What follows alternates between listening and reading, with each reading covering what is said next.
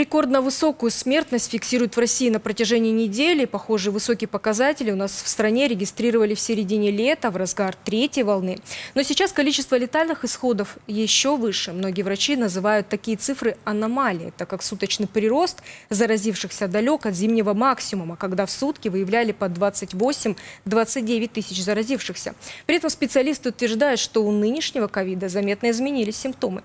Мнение врачей сегодня собирала Полина Михальчук, она в студии. Полина, вот с чем специалисты связывают такую высокую смертность в стране? Юля, на самом деле факторов несколько. Это и новые симптомы, которые делают вирус еще агрессивнее, и нежелание россиян вакцинироваться, и, в принципе, общее состояние системы здравоохранения в регионах тоже играет важную роль. Но вообще, говорят инфекционисты, в России продолжает бушевать дельта-штамм. Я напомню, именно он принес в страну третью волну коронавируса еще летом. Тогда в июле чуть ли не каждый день фиксировали новые антирекорды по смертности. Сейчас же абсолютным лидером по числу умерших стал конец сентября. Количество летальных исходов увеличивается буквально в геометрической прогрессии. Заведующий отделением Федерального сибирского научно-клинического центра ФМБА России Владимир Хиновкер считает, что это происходит по нескольким причинам. Больше смертей, которые раньше списывались на другие причины, теперь нельзя списывать на другие причины. И если пациент болеет коронавирусом и у него инфаркт миокарда, то все-таки инфаркт миокарда случился на фоне коронавируса. Вторая ситуация, конечно, мы видим, что вирус меняется гораздо быстрее, чем мы успеваем прививать население. Или, правильнее, может быть, сказать, население медленнее прививается, чем вирус успевает приспосабливаться. Специалисты говорят, что сейчас высокие вирусные концентрации останавливаются у инфицированных людей в верхних дыхательных путях. Это говорит о том, что люди становятся еще более заразными. Если в первую и вторую волны тяжелыми пациентами были в основном пожилые люди, то сейчас болеют все, в том числе и молодежь без хронических заболеваний. Федеральные инфекционисты объясняют это тем, что сейчас ковид проявляет себя иначе, чем в начале пандемии, а инкубационный период сократился в разы. Появляются новые симптомы, они начинают изучаться целенаправленно, а когда они изучаются целенаправленно, их появляется все больше и больше. Если в начале при коронавирусе были сильные боли в глотке, то сейчас мы практически этого не видим. При легких формах коронавирусной инфекции может быть только повышение температуры, ринит или насморк, боль в горле, кашель. Это самые характерные симптомы легкого течения. При более тяжелом течении появляется одышка, утомляемость и заложенность грудной клетки.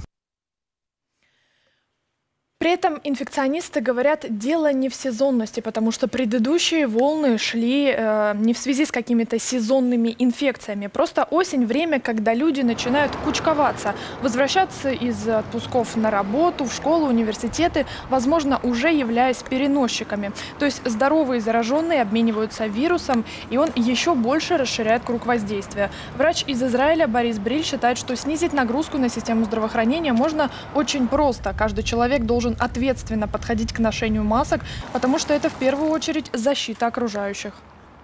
Этого следовало ожидать, как только люди вернутся в общение. А теперь, когда вернутся еще больше с улицы внутрь помещения, ожидайте еще большего роста. Но посмотрите, в стране умирает в районе 1000 человек в день просто от коронавируса, да? Это реально для страны катастрофа. У вас заражение идет полным ходом по той причине, что у вас нет ограничений. Никто не носит маски, никто не соблюдает социальную дистанцию. Все работает, все открыто. Все моменты закрытия можно избежать, если люди будут носить маски, как это положено. Если в некоторых регионах инфекционисты утверждают, что четвертая волна коронавируса уже наступила, то в Красноярском крае никто пока таких уверенных заявлений не делал. Хотя, если посмотреть на официальные данные оперативного штаба, то количество заразившихся у нас растет 4-е сутки подряд. И коэффициент распространения инфекции в регионе больше, чем в России в целом.